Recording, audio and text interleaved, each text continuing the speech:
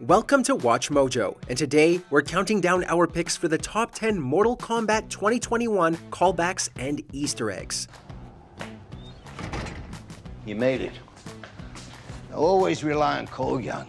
Just circling back on those superpowers. I think I get it now. It's kind of like a box of chocolates. You never know what you're going to get. Is it going to be fireballs? Is it going to be lightning? Huh?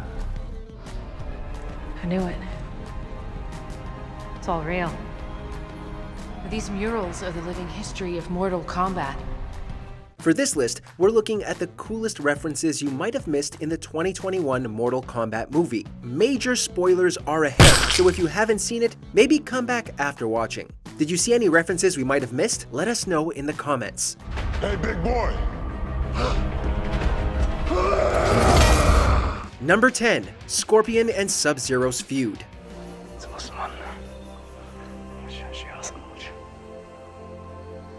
It's one of the biggest rivalries in video games, and it served as an excellent opener for the movie. Mortal Kombat immediately reintroduces one of the franchise's oldest stories, of how Hanzo Hasashi and his family were ambushed by the Lin Kuei clan.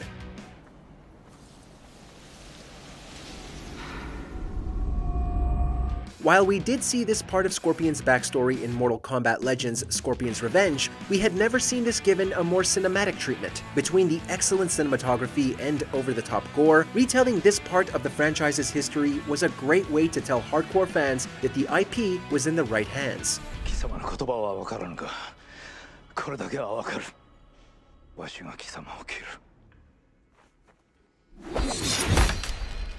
Number 9. Classic moves.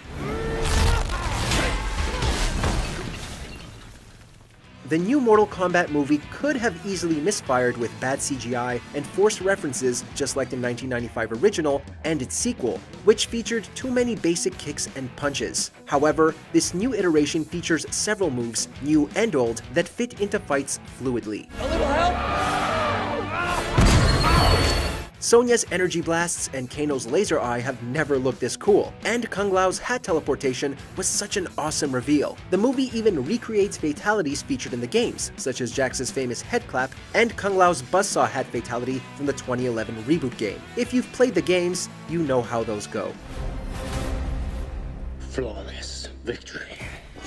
Number 8. Nitara, Reiko, and Kabal. My loyal warriors, Cabal, General Reiko.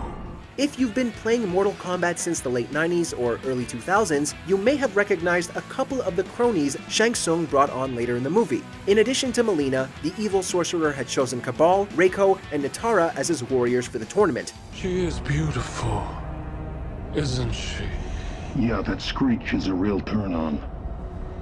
Many will recognize Cabal thanks to his inclusion in the 2011 game and the recent Mortal Kombat 11. As for the other two, Reiko and Nitara only appear in 2 games each, with Reiko debuting in Mortal Kombat 4 and Nitara in Deadly Alliance. Considering how obscure these two are in the franchise, it was surprising to see them get a spot in the story.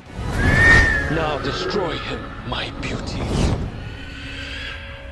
Number 7. Familiar and ancient faces. I knew it. It's all real. These murals are the living history of Mortal Kombat. There were a few more characters we recognized that unfortunately weren't a part of the cast. For starters, we do get to see a mural of the great Kung Lao defeating Shang Tsung. However, before Cole, Sonya, and Kano arrive at Raiden's temple, we saw a couple more recognizable faces while Sonya explains to Cole the meaning behind his birthmark. She points to a photo of a Native American that looks very much like Nightwolf. Seems that throughout history, different cultures all over the world, they reference a great tournament. Another photo depicts a man in what appears to be Mayan garb, which we can safely assume is Kotal Khan from MKX and MK11. Cool to see them have some part in the lore. There's more to this, Cole. I know it. Number 6. The Pits. In the last act of the movie, the team comes up with a plan to take on Shang Tsung's warriors and save Earthrealm. Jax chooses to fight Reiko in a setting that feels all too familiar. Let's see. Spikes, bones, a narrow pathway. Yup, every Mortal Kombat fan will immediately recognize the pit upon first glance. Hey, big boy! The pit is arguably the most recognized location in the Mortal Kombat franchise due to its simplistic design and iconic stage fatality. Sadly, we don't get to see Reiko fall onto a bed of spikes in the movie, but it was still exciting to see the classic location get a nod.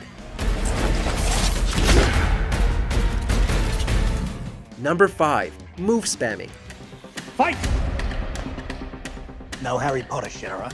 Okay, this one isn't specifically tied to Mortal Kombat, but anyone who has played a fighting game with friends will appreciate this. In order to awaken their superhuman abilities, Cole and Kano must train with Kung Lao and Liu Kang. Whereas Cole suffers a deep cut from Kung Lao's hat, Kano kind of had it worse. When fighting Liu Kang, Kano suffers defeat from getting sweep kicked 3 consecutive times.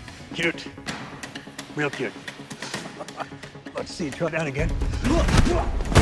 Yep, our supposedly honorable monk was employing a cheap trick known as move spamming. We can certainly sympathize with the Black Dragon leader, but we couldn't help laughing, especially given how many times we've done this to our own friends. That's the only move you know, mate. Ah! Oh, fuck. Number 4. Where is Kitana? We didn't win 9 straight tournaments by following the rules. Yeah, we were asking this a few times after Mileena makes her appearance. How do you have the evil clone of a princess when said princess is nowhere to be found? Don't worry, our darling Kitana was not forgotten entirely. One scene shows a brief confrontation between the Earthrealm warriors and Shang Tsung. In one particular shot, you can see Kitana's fan hanging on a wall behind Raiden. Besides, the other gods are too lazy to stop me. I have come for your souls. This was a nice nod to the character, but it raises so many questions. Was Kitana one of the warriors who failed to win? Could she be dead in this version of Mortal Kombat? Why does Raiden have her weapon hanging on his temple walls? Maybe the sequel needs to explain this.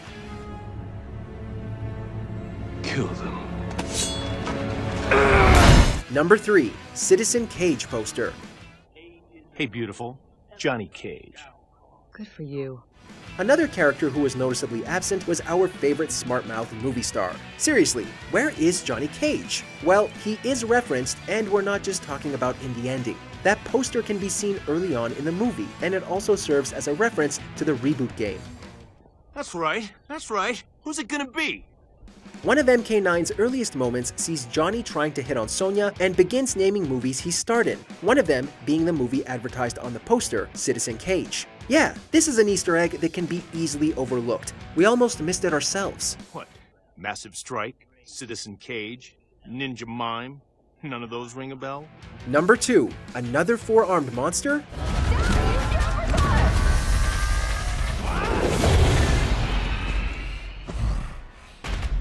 The poster isn't the only thing we almost overlooked. One line of dialogue might hint at the appearance of another character in a sequel. Shortly after Cole defeats Goro, his wife, Allison, and daughter Emily start packing, with Allison saying how she wasn't waiting around for another 4-armed monster. Completely sure. Look, I just want to get us out of here. Well, hate to be the bearer of bad news, Allie, but there might be another 4-armed monster still to come.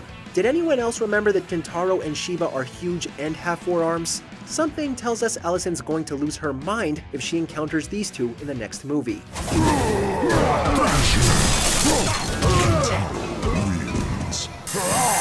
Before we continue, be sure to subscribe to our channel and ring the bell to get notified about our latest videos.